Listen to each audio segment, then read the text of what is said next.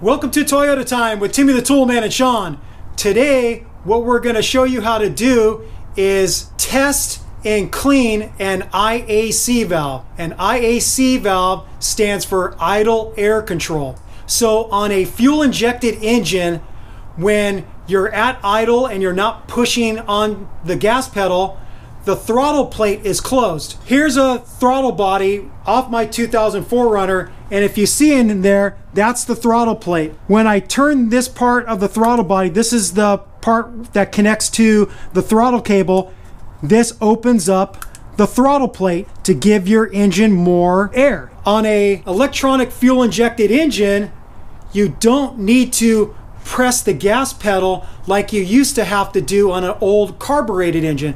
With a carbureted engine, it had two throttle screws, one for the cold idle and one for the hot idle. So if you still have a carbureted engine, or you're as old as me and you remember starting your engine that had a carburetor, you'd have to push the gas pedal, and that would set the cold idle screw into position to where it lets more air into the engine so it will run when it's cold. And then when it warms up, it sets back to the hot idle position, and then it idles normally. When an electronic fuel injected engine is idling, the throttle plate is closed, right? So the engine needs to get its air from somewhere, and that's where the IAC valve comes into play.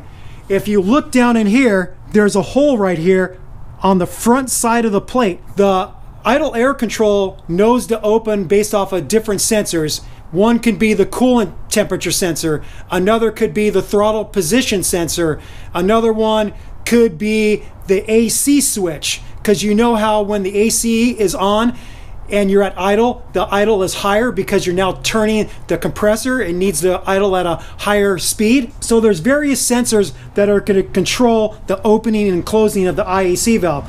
So again, you have a port right here in front of the plate, and then when you turn it around, you can look down in here and you can see there's a port that exits the backside of the throttle plate, and that's how your engine gets the air it needs to run. The IAC valve just doesn't open under idling conditions, it also opens up under deceleration. So say for instance you're at highway speeds, you took your foot off the accelerator, but your RPMs are still kind of high and they haven't reduced back down to an idle. Your engine still needs more air as the RPMs are still high, and so the IAC valve will open up to give your engine the air it needs under deceleration.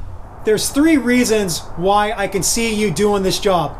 Number one, you just want to clean it out. You plan on doing a job like the valve cover gasket job, and you know you're going to have the throttle body off the engine, and you're going to take advantage of that by doing some cleaning of the throttle body, and you want to clean the IAC valve at the same time. The second situation is you have some type of problem with your idle. Maybe the engine is running really rough at idle, maybe barely idling, or maybe it's stalling because that little door on the IAC valve isn't opening like it should. Or maybe you have a really high idle because when it's supposed to be closed, it's all the way open, stuck open. So that could be another situation. These are the reasons why you would be wanting to test the IAC to make sure it's working properly.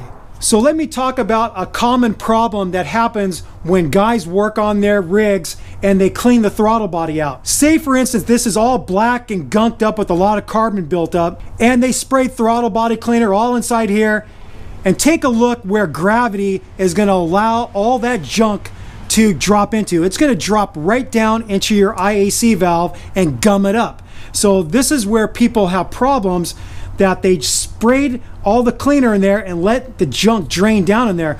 What I would recommend when you're cleaning this while it's still on the engine, spray some throttle body cleaner onto a clean rag and then wipe it in there. Don't let all the runoff just drain down in your IAC and dirty this thing up. The only situation I could see you doing that is if you plan on disconnecting the IAC anyways and cleaning it. Then I guess it's okay to let it drain down in there, but better to just not let it drain down in there. I would take the throttle body off the engine, turn it upside down and spray it, and this way none of the dirty runoff is going to end up dropping into your IAC in this orientation with the IAC pointing upward. And then you'd want to clean the backside too, just like this, with the IAC pointing upward. To start off this job, we're first going to do some tests with the throttle body still on the motor, and then after that we're going to disconnect everything we need to disconnect to take the throttle body off the engine, and then we are going to disconnect the IAC valve from the throttle body and do another test. And then once we finish that test, we're going to show you how you can clean it out with some throttle body cleaner and then get it back onto the throttle body with a new gasket, and then get the throttle body back onto the motor. We're going to use the factory service manual as a reference, and we'll be showing you the pages we're using as we do the job. The parts we bought for this job is we got a new IAC valve gasket. There's the part number. You can see what the little gasket looks like. I bought a new throttle body gasket that goes in between the throttle body and the plenum. That's what it looks like. You need some throttle body cleaner so you can clean out your IAC and you can clean out your throttle body. There's one special service tool we bought for this job. It's a terminal connector for the diagnostic port on your engine. It's made by this company called Wits End that makes a lot of nice little handy tools. So I'll put a link in the video description, so if you wanted to buy one of these, you can get one for yourself. So now let's go to the engine and talk about what we're going to do first. Okay, like we said, we're going to use the factory service manual as a reference to do all these tests. The first test that the factory service manual says to do is to inspect the IAC valve operation. And the conditions you need is you need your engine at the normal operating temperature. You double check that the idle speed is correct. You have your transmission in neutral, and you have the air conditioning off. Since I'm at a slant in my driveway, I also have the parking brake set firm, and I have a couple wheel chocks behind my rear wheels just so the vehicle can't go anywhere with my transmission in neutral.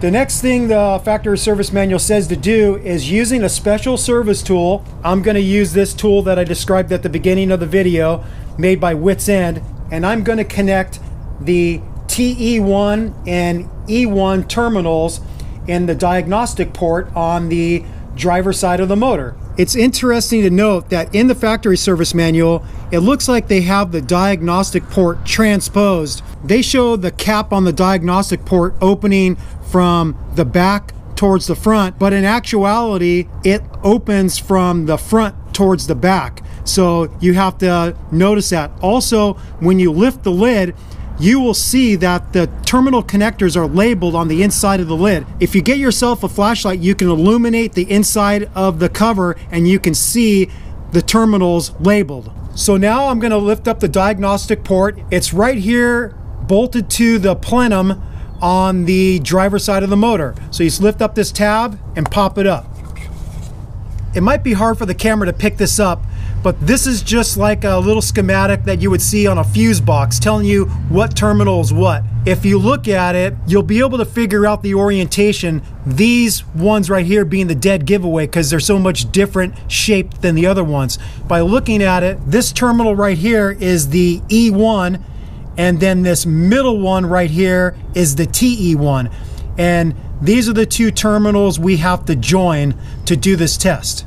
So I already test fitted this Wits End terminal connector. The connector fits really tight, but it does slide in. I'm going to plug one side in right here, and it goes in this orientation. Basically, the blade of the connector goes perpendicular to the black slot. And when you get your own eyes in here, you'll see how it needs to be. So I'm going to slide one side in, and then I'm going to slide the other one in. Okay, so now I have the terminals TE1 and E1 connected. I already warmed up my engine to operating temperature, but it's been sitting a little bit and it's a cold day in California, so I might have to let it warm up a bit. If you have a scan gauge, or maybe you have a Bluetooth OBD2 reader sending information to a phone app like Torque Pro, then you can know without a doubt you're at the normal operating temperature. If you don't have a scan gauge or a phone app, then you can just base normal operating temperature of where your temperature gauge needle is on your rig. From driving it, you know where it normally is when it's at operating temperature. So I'm going to start the motor. I'm going to let my Torque Pro app connect to the ECU, and right now I know it's not at operating temperature yet. It's only at 163 degrees, so it did cool down a little bit while we were filming the first section. So I'm gonna wait till it gets back up to operating temperature, and then we'll do the first test. All right, so according to my Torque Pro app, my coolant temperature is now at the normal operating range. My truck generally runs somewhere between 188 and 192. So I'm gonna put the transmission in neutral. I've got my parking brake set, like I said, so my truck can't roll anywhere, and I got the rear wheels chocked, so it can't roll anywhere either. So now let's look at what my RPMs are at idle. And right now it looks like it's right at about 800 RPMs. So now I'm going to increase the RPMs to 1,000. I'm going to hold it there for 5 seconds, and then we're going to see if the RPMs returns back to 800 when I take my foot off the accelerator. Okay, 1 1000, 2 1000, 3 1000, 4 1000, 5 1000. And it returned back to 800 RPMs, so it passed the first test. Now that we finished that first test, the factory service manual says to remove the special service tool from the diagnostic port. So just pull out the connectors and then close it. The next test is we're going to inspect the idle air control valve resistance, the ohms resistance. It says, notice, cold and hot in the following sentences express the temperature of the coils themselves. Cold is from -10 degrees Celsius or 14 degrees Fahrenheit to 50 degrees Celsius or 122 degrees Fahrenheit. And hot is from 50 degrees Celsius or 122 degrees Fahrenheit to 100 degrees Celsius or 212 degrees Fahrenheit. What I understand that to mean is that it's talking about the temperature of the IAC itself and not necessarily the internal temperature of the engine. So what I'm going to use is this nifty little infrared thermometer.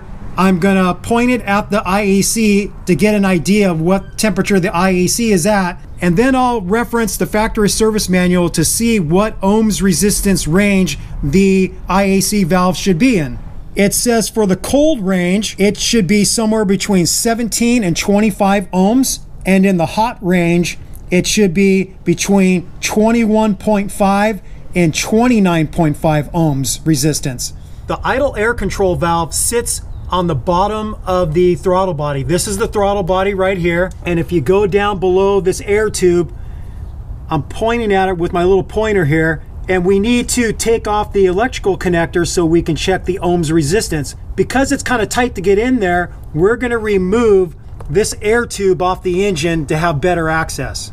The first thing I'm going to do to get this air box off the engine is I'm going to disconnect this wiring loom. It connects right here and right here. This connection just slips into a little rubber grommet, and the tab on this wiring harness is right here. So if I get a flat blade screwdriver, lift up on that grommet a little bit and pull up, I can free it just like that. You can see the little plastic tab that hooks there. This other one has a different style clip. I have to get underneath there with the needle nose pliers and try to compress it so I can push it through. You can see the two little sides here. You have to compress it and pull it through. You might end up mangling a little bit, but that's okay. It's not a big deal. So now the wiring harness is disconnected from the air tube. The next thing I'm going to remove is this air hose right here. I'm just going to twist it and free it. And now I'm going to loosen the clamp that attaches the air hose to the throttle body, and then I'm going to loosen the clamp that attaches the air hose to the air box. I just have a little 1/4 inch ratchet, short 1/4 inch extension, and a 10mm socket, and I'm going to loosen these clamps. Okay, that should be loose enough on that side. Now I'm going to loosen this one.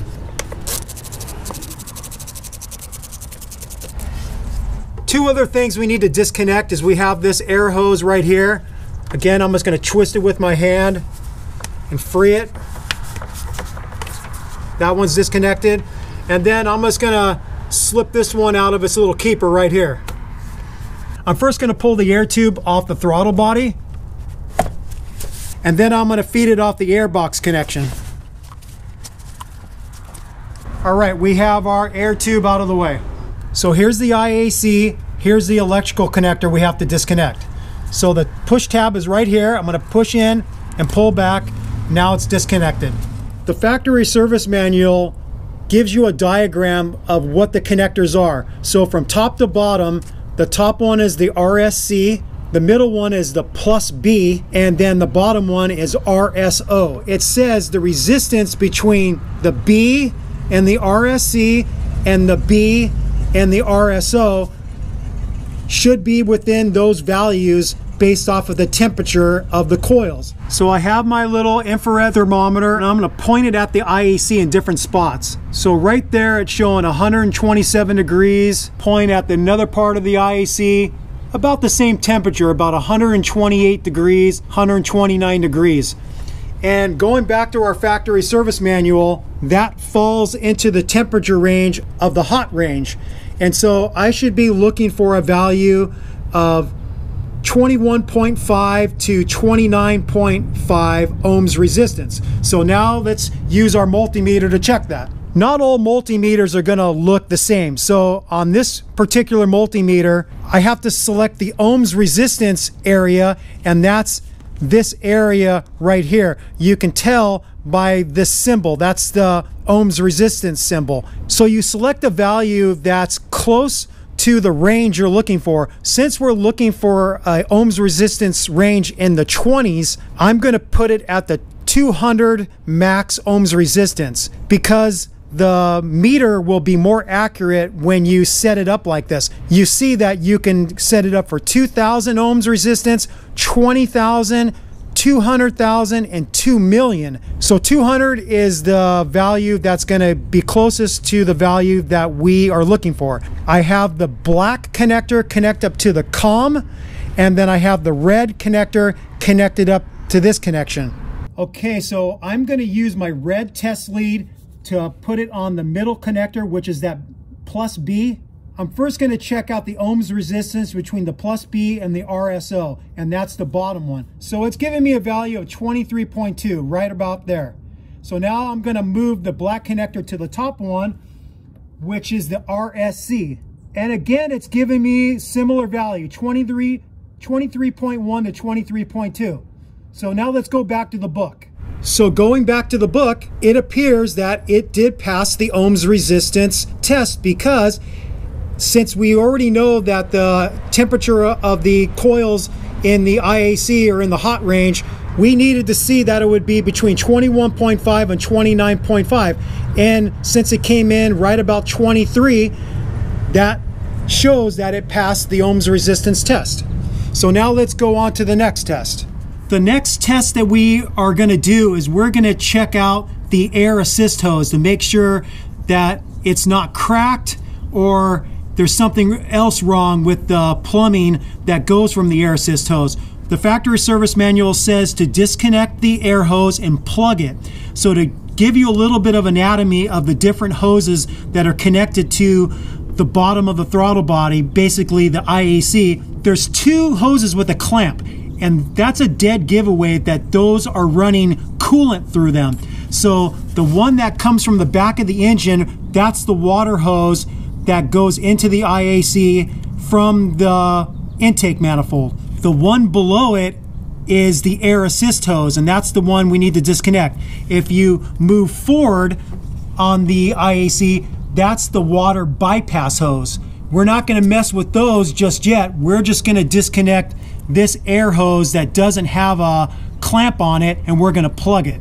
I'm gonna see if I could slip this air hose off just with my hand and not need any type of pick tool to help release it. So let's see how it goes. I'm gonna get my hand on there and pull backwards and see if I can slide it off. It looks like it's not that hard to get off. You can see the hose that I just disconnected, and I have the silicone plug kit, and I'm gonna see if I find one that will fit in there nicely to block off the hose. So I have this little kit of a bunch of silicone plugs.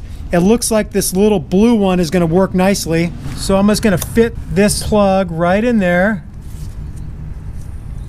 And now it's plugged off. So like the first test that we did, to inspect the air assist system, we have to have the engine at its normal operating temperature. We have to have the idle speed checked, make sure it's correct, and we did that in the first test. You have the transmission in neutral and you have the air conditioning off. Since we have to run the engine, I'm gonna have to reconnect the connector for the IAC, and I'm gonna have to put the air tube back on.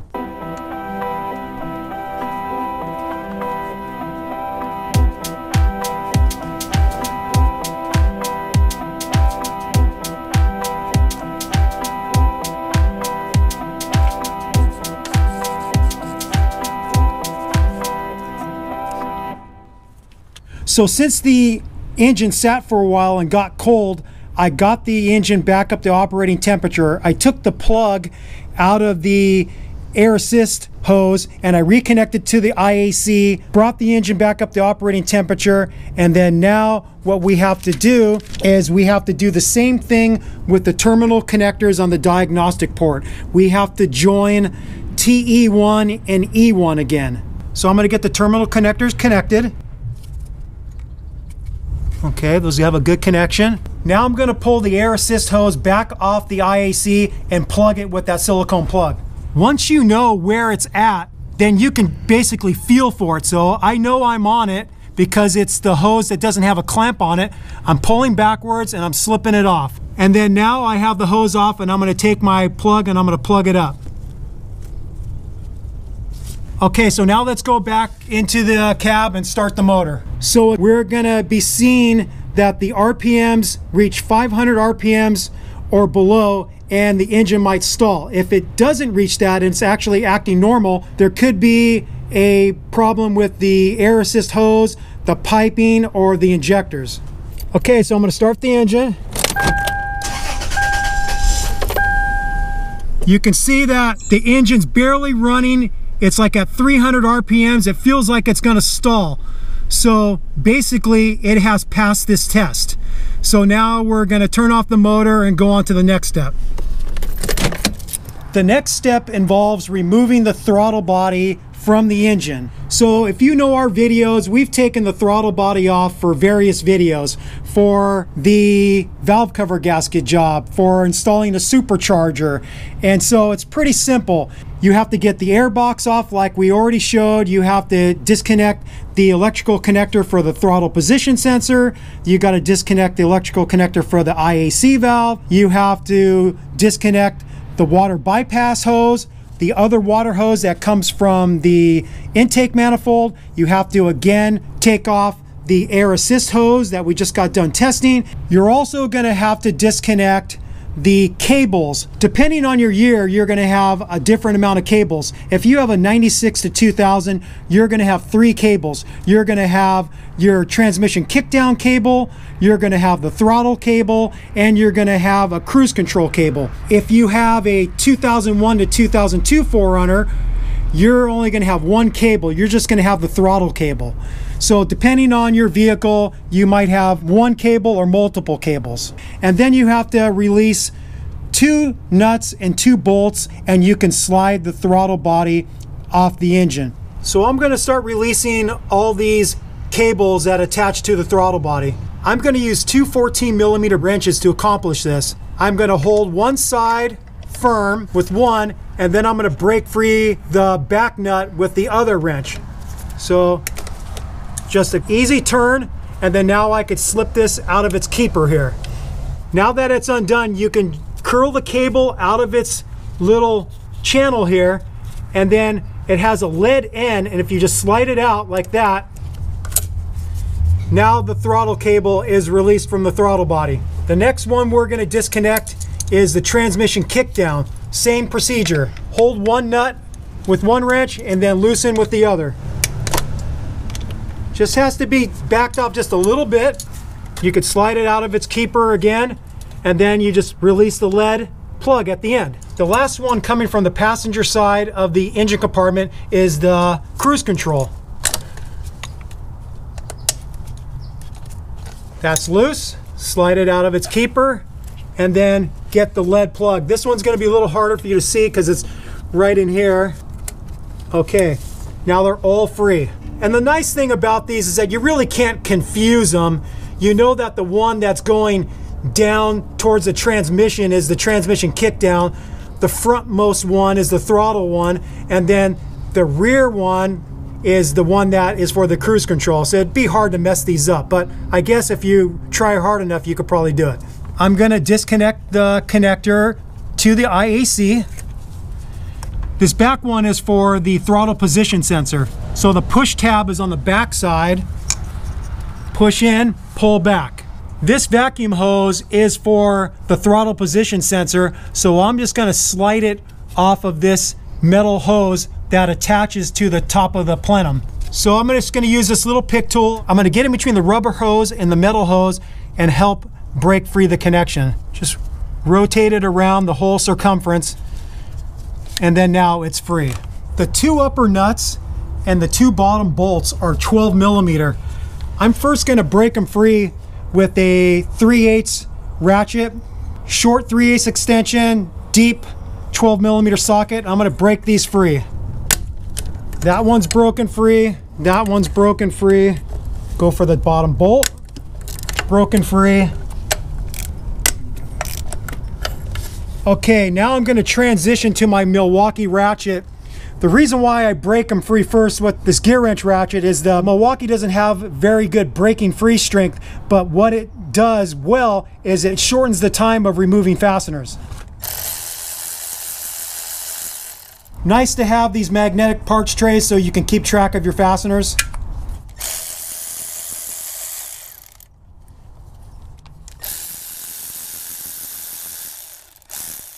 Here's one of the bolts.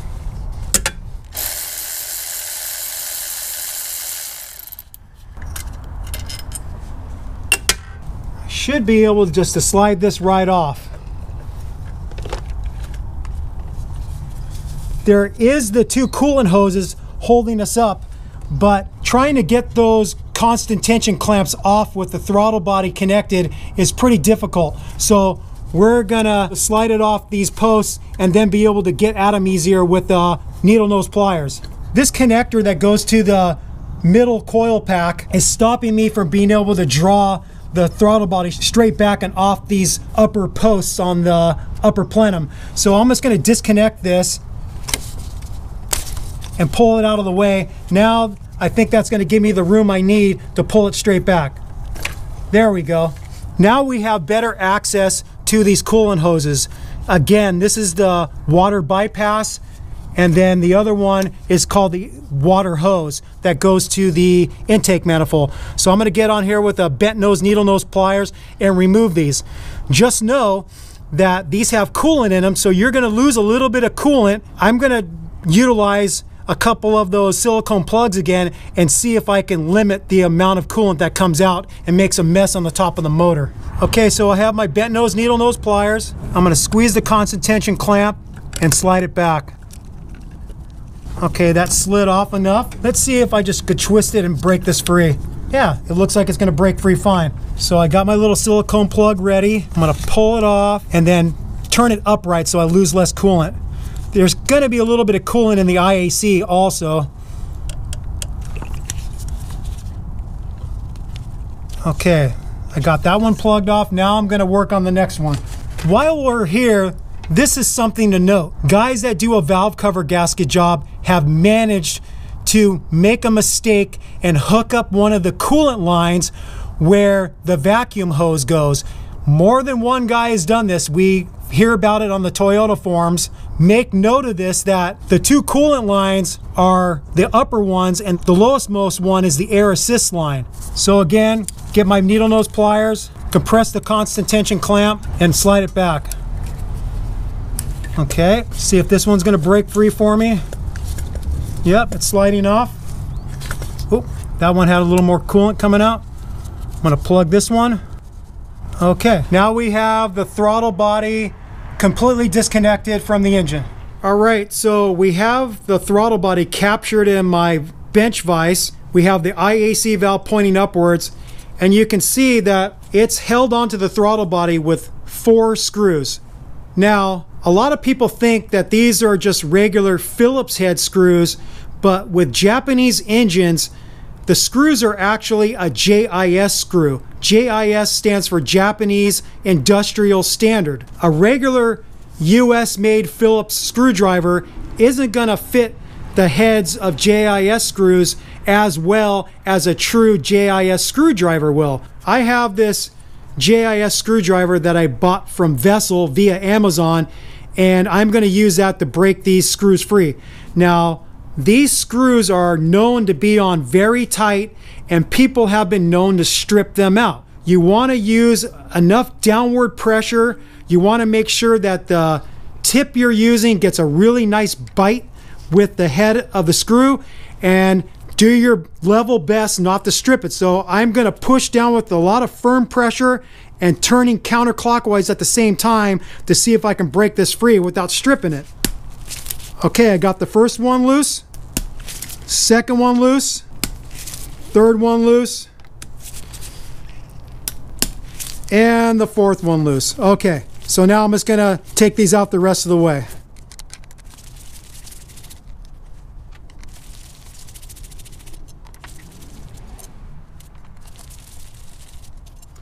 Okay, and our IAC valve should come off. Maybe just a little shimmy here, break free the gasket. There we go. Here's the bottom side of the IAC valve that you never get to see. And then you can see the gasket right here that we're going to be replacing. Now we're going to test to see that the IAC valve closes and opens by jumping it with 12 volts power. For our 12 volt power source, what I'm using is this battery jumper. This one's made by DB Power. These are really handy to bring along with you on road trips or basically anywhere you go. Say for instance you accidentally left a dome light on or your radio on and you have a dead battery. These things are super strong and can jump a totally dead battery. Nice thing to have. So what I'm going to do is I'm going to connect up the little jumper cables that comes with the kit, and then it has a power switch. I'm going to turn the power on, and so now I have power. Now what I'm going to use is some connectors. These are connectors that I bought on Amazon. You can hook them up to a multimeter or you can use them for different applications like this one. So what I'm going to do is I'm going to use these connectors to connect up to the jumper cables. So I'm going to connect up the black one to the black one. And for right now, I'm not going to connect up the positive one.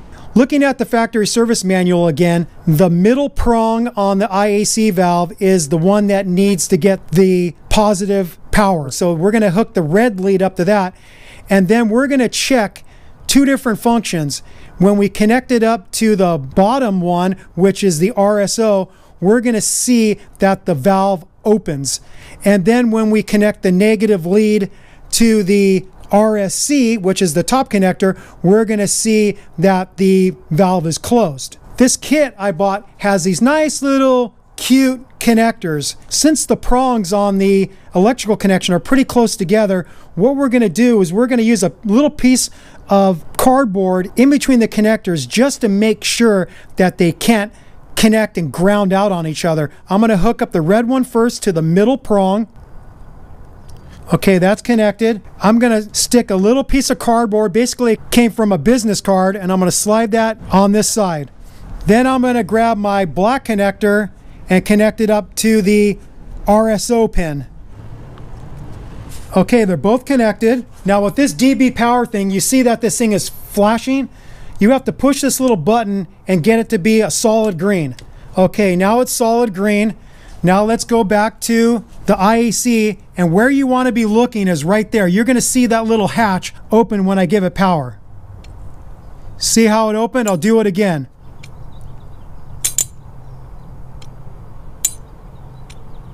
There it is. So it's opening like it should. So we just tested that the IAC valve properly opens. Now let's see that it properly closes. We still have the red lead connected to the middle prong, and now we have our negative test lead connected up to the top prong, which is the RSC. Now, as it sits, you can see that there is just a little bit of daylight between the little IAC door and the body. When I give it power, it's going to try to close a little bit more. It's going to move a little bit. You can see that it's trying to move. So yeah, it does look like it's closing properly. So the IAC valve has passed both tests. So now we're going to use our throttle body cleaner. We're going to clean this out. There's a lot of black gunk in there. Right now the door of the IAC valve is in the closed position, or mostly closed position. So I'm just going to spray it in there, maybe get a Q-tip and help get some of the gunk off. That black gunk doesn't seem to want to come off very well, so I'm going to work at this a little bit. So you can see I have a little bit of it cleaned off to where now it's shiny and not black. So if you take Q-tips and you rub it on there, you can get that black gunk off. So I'm just going to be spraying throttle body cleaner, getting in here with clean Q-tips, and see if I can get a lot of this carbon buildup out of the inside of the IAC.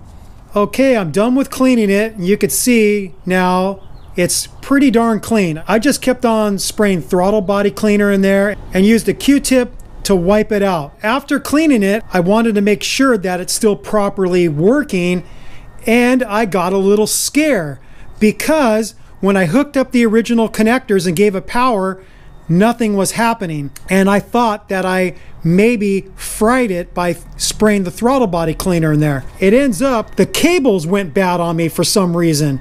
So I switched to a different set of cables, and lo and behold, it worked like it should. It opened when I connected up the connectors properly, and it closed when I connected up the connectors properly. So it is still working. With that said, maybe it's not a good idea to spray a bunch of throttle body cleaner in here. Maybe what's better is you just spray a little bit on a rag or spray it on the end of the Q-tip and then wipe in there and then repeat the process. I don't know if there's a chance you could short this thing out, but if you have experience with this and you have sprayed throttle body cleaner in here like I did and it wasn't an issue, then let me know. When I was investigating why the IAC wasn't working, I did clean off some gray sealant around these two JIS screws, and I removed this just to see what I can see. Then I put it back together. So I'm just going to take some Toyota FIPG and reseal these. Now I'm gonna spray a bunch of throttle body cleaner inside the throttle body and clean it up really nice. Okay, I'm done cleaning the throttle body. Depending on how meticulous, or another term is anal, is going to depend on how long you spend on this. Especially on this side where the IAC connects to the throttle body. You have this port here, you have this port here, you have this area in here, and then you have this area down in here. So I sprayed throttle body cleaner in there, and I just got in there with a multitude of Q-tips, and I wiped out as much black gunk that I could. Cleaning this area of the throttle body bore is a lot easier, and what you want to do is you want to work the throttle plate and get to the spots that you can't get to with the throttle plate closed. So you want to turn it, spray some cleaner in there, then wipe out any black residue that's basically right at the edge of where it closes, and do that on the top and the bottom. So now I'm going to get the IAC back connected to the throttle body with a new gasket. So I have the throttle body back captured with my bench vise, and I'm going to fit this new gasket in place. It's kind of a round gasket similar to what the valve cover gasket is, and you could only get it in one way. It doesn't look like it matters which way you put it on. Both sides look identical. So I'm just going to fit this on here and set it in its groove. Now I'm going to get the IAC back down on top of it, and you can see the way it's shaped here and the way it's shaped here. It needs to go on in this fashion. And now I'm going to grab my screws and I'm going to get the screws started.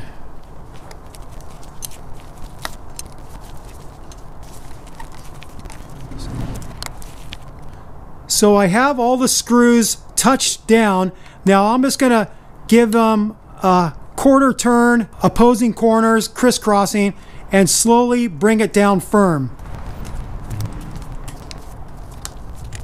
Okay, they seem to be all touched down firm. Now I'm going to apply some more force by putting good downward pressure, and I'm going to get these tight. There's no torque spec for this because I don't even think you can get a screw to a torque spec unless there's some type of special torque wrench I don't know about. I'm going to give each one now a firm turn, crisscrossing again. I'm going to do one more pass. Okay, that's good. The IAC is now back onto the throttle body with a brand new gasket. I'm going to take my old gasket off. Now, there's a good chance that you could probably reuse a gasket like this. It's a metal gasket, but just to play it safe that I don't get a vacuum leak, I'm going to replace this. I'm just going to spray a little bit of throttle body cleaner on a rag, and I'm going to clean this surface up.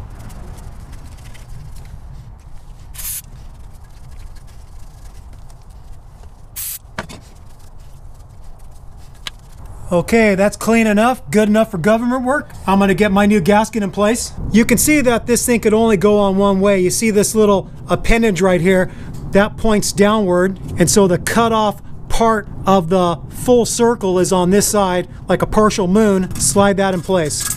The next thing we're going to do to reverse our order is we're going to get this coolant bypass hose reconnected to the throttle body, and we're going to get the water hose, which goes to the intake manifold, reconnected. I'm going to start with this one. Remember, don't make the mistake of getting the coolant hoses in the wrong position. Don't hook up one of the coolant hoses to where the air hose goes to. So take the plug out and slide it over the IAC connection. Then I'm going to get my bent nose needle nose pliers and get the clamp back in place. Slide it along. There we go. Okay, that one's back in place. Now I'm going to get the water hose behind in place. Pull the plug out, slide it over the IAC connection, and then get that clamp in place. Okay, that clamp's back in place. While I'm here, I'm just going to take the plug out of the air hose, and I'm going to slide that over the connection on the IAC. Now that all those are connected, I'm going to rotate this in place and get the throttle body slid over the studs. I take that back. Hooking up the air hose first makes it hard to get the throttle body slid back over the studs on the plenum. So I'm going to leave it disconnected right now, slide it in place. Now I can slide the air bypass hose on. Okay, the air bypass hose is back on. Now I'm going to get the two nuts and the two bolts in place that hold the throttle body onto the plenum. So I'm going to get one of my nuts started. I'll get the other one started, and then I'll get the bolt started. I'm going to utilize my little extension and 12mm deep socket to get them hand tight.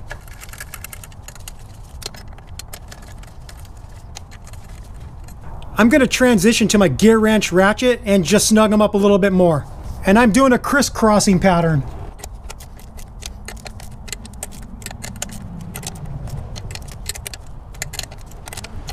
Okay, they're all snugged up, and now I'm going to transition to my torque wrench.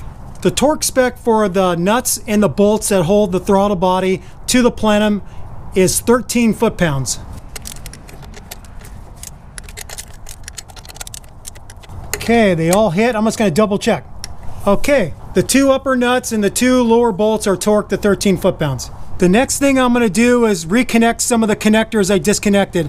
So remember, I disconnected this connector for this middle coil pack so I can slide the throttle body off. So I'm going to reconnect that, push it till it snaps and pull back, make sure that it's on there firm. I'm going to reconnect the connection for the IAC. That's on there. I'm going to reconnect the connector for the throttle position sensor. Okay, those are all reconnected. The next thing I'm going to do is I'm going to get all my cables back reconnected. I'm going to reverse my procedure, and the last one I took off was the one for the cruise control. I'm first going to get the lead end back into the spot that it lives. If I turn this, I can get access to it easier. I could fit it in there, and then I could let it rotate back and then have the cable in the channel, and then I could pull it back and get that back in position. The next one I'm going to go for is the transmission kickdown cable. This one I can't turn to make it easier on me because it turns this way. So I'm just going to pull on the cable, get the lead end in there, fit it in, and then put it back in place, and I'm going to slide it over its post again. Just like that. The last one we're going to do is the throttle cable. I'm going to make it easier by turning it, fitting it in, and then let it rotate back. And then I'm going to slide it back over its little bracket. One thing to note that some people do, and what I did on this truck a while back when I did the valve cover gasket job, is these cables can develop a little play. So by messing with the adjustment of these two 14mm nuts, you can take slack out of these cables. So that's an option while you're doing this job. I've already done this, so I'm just going to lock them back down in place with my two 14mm box end wrenches. Again, hold one side firm and tighten the other one. Make sure it's slid all the way down in its bracket. Okay, that one's tight. That one's tight. And then finally, let's do this cruise control one.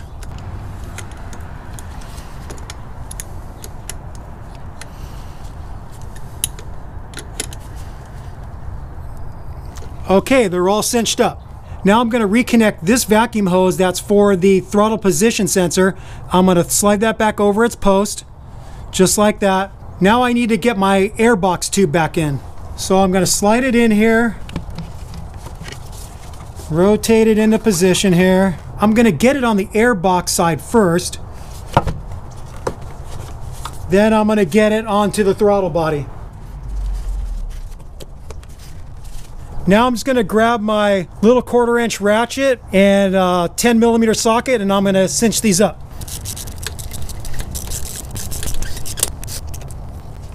Okay, that one's nice and tight. I'm going to cinch this one up now that attaches the air tube to the air box. Okay, those are both cinched up. I'm going to get some of the other tubes reconnected. So I slid this one off to get the air box off. I'm going to slide this back over. This tube right here just snaps back into this little keeper.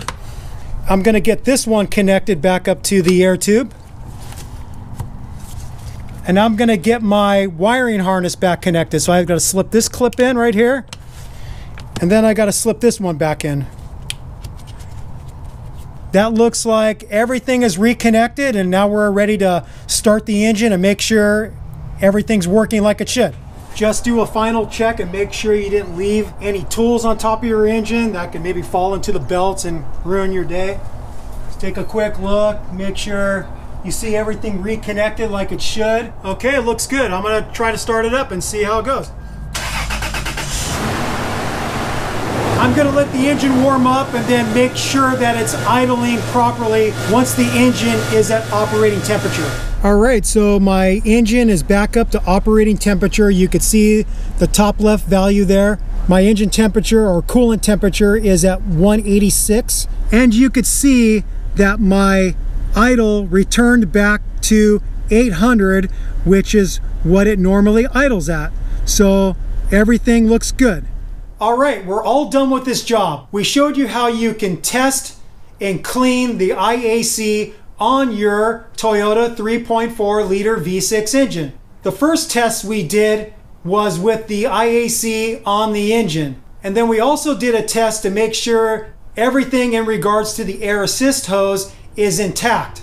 So there's no vacuum leak in the hose, in the piping. That's what we're talking about when we're testing that. Finally, we took the throttle body off the engine. We disconnected the IAC from the throttle body, And we did another test by applying 12 volts of power in a couple different situations, making sure the little door opens and it closes. Finally, we showed how you can clean the IAC valve and clean the throttle body with some throttle body cleaner. When it comes to cleaning out that IAC valve, I'm still not 100% sure that it's really good to spray the cleaner directly in there. Maybe it can mess up the electronics of the little solenoid. But if you're gonna spray it in there, what I would do is I would hold the electrical connector pointing upwards, spraying the cleaner in there to where it's gonna drain down and not drain possibly into that electrical connector and maybe short something out. That's the scenario I was thinking that possibly happened when these cables decided to give out on me. Just be aware of that and don't potentially short out your IAC. So spray some throttle body cleaner in there, get in there with some clean Q-tips and wipe out some gunk, and then keep on repeating that process till it looks really clean. The main thing that I think is the most important thing is making sure that there's not a bunch of gunk built up on the little door to where it could hang up. So if there's a lot of carbon built up on there, maybe it could get stuck closed or it could get stuck open. So that's the most important part of the cleaning process, is to make sure that that door is nice and clean and can't hang up either direction. When it comes to cleaning out the throttle body, that's a little bit easier, but there are some little nooks and crannies you can really get anal about and get in there with Q-tips and make sure everything's perfect. You know, if you're kind of have OCD or super anal, then clean it till your heart's content. You could spend days on it if you want. I don't suggest doing that, but do whatever floats your boat. If you were watching this video to pick up some tips on another type of motor, I hope it helped you out. I don't think the ohms resistance and all the other tests we did would translate, obviously, because you're talking a different motor, but some of the steps we did to test the IAC function might translate to other motors. I'm not 100% sure. With all that said, we thank you for watching Toyota Time with Timmy the Toolman and Sean. We'll be back with more videos. Thank you for watching. Thank you for subscribing. If you have any questions or comments, do that below. Take care. Bye-bye. Sick mods and sick do-it-yourself wrenching people. Peace out. Bye-bye.